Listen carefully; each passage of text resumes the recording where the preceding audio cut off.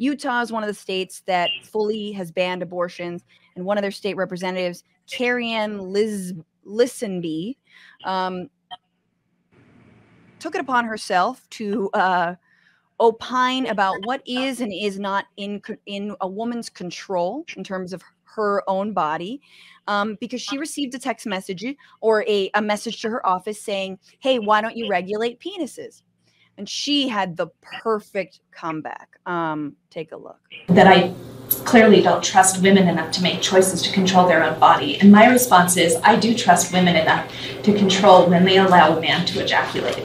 So inside of them, and to control that intake of semen. So that may be inflammatory, but I think as a legislature, we have the responsibility to create a legal framework that is friendly in supporting rights.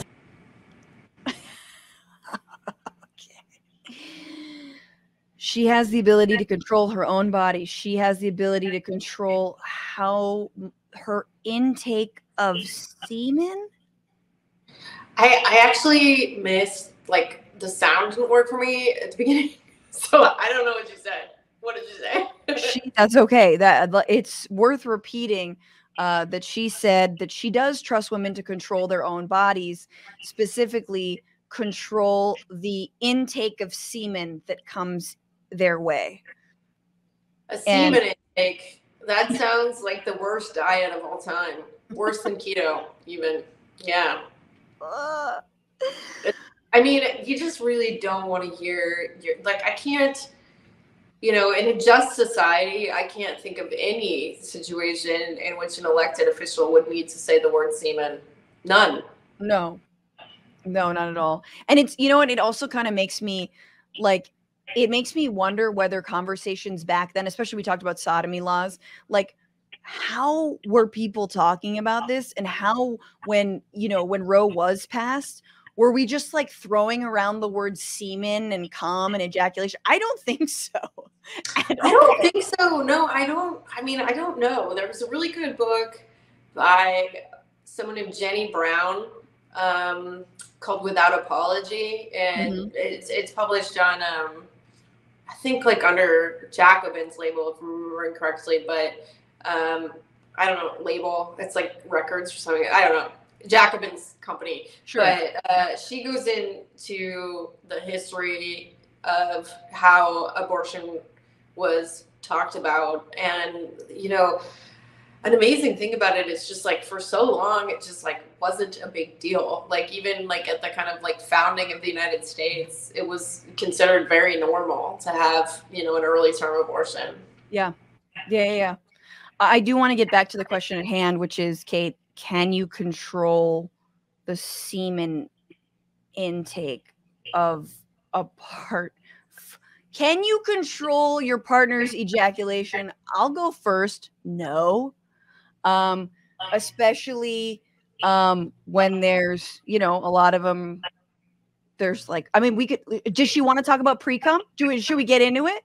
Does she want to, should we assess that whole situation? But like the idea, like, what are they going to do? Are they going to, the other night, I think last night I was like, are they going to just hand out like scoopers? Like, does every woman get like, here you go, Utah women, you just use it to scoop out the semen? That's not the Utah accent, but it should be.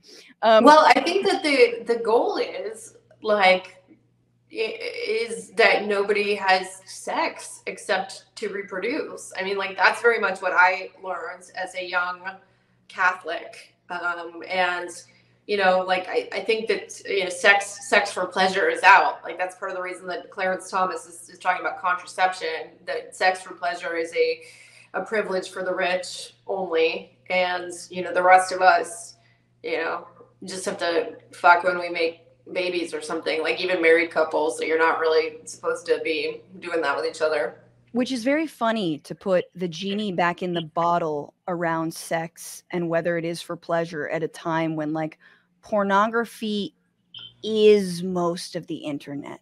I mean, it's like, I think that, and I know that there's these evangelical nutcases or whatever, but I mean, I can't imagine like a more unpopular political idea. People tend to enjoy sex. I mean, they already took our jewel, right? So, you know, it's just like, I mean, that sex is a pretty popular one. No, I mean, there's only so many young Republicans. Do you know what I mean? There's only so many of them. The problem is they all happen to be like wealthy and they like get far and then are like just funneled into legislative positions. But yeah, there's only like 5 young people out of a school of like 500 that you're going to convince this is the right line. You just can't win on that. No jewel and no sex for pleasure, because that is where it's headed. But of course, like that's even beyond the pale for me to like, so you don't want people to fuck. You just don't want people to fuck. What's going on, Frantifa? If you haven't already, subscribe to this channel right now. Hit that button. And also, you can become a patron and support the show every single week. Get access to bonus episodes and exclusive merchandise. Patreon.com/bitchuation room. Do it.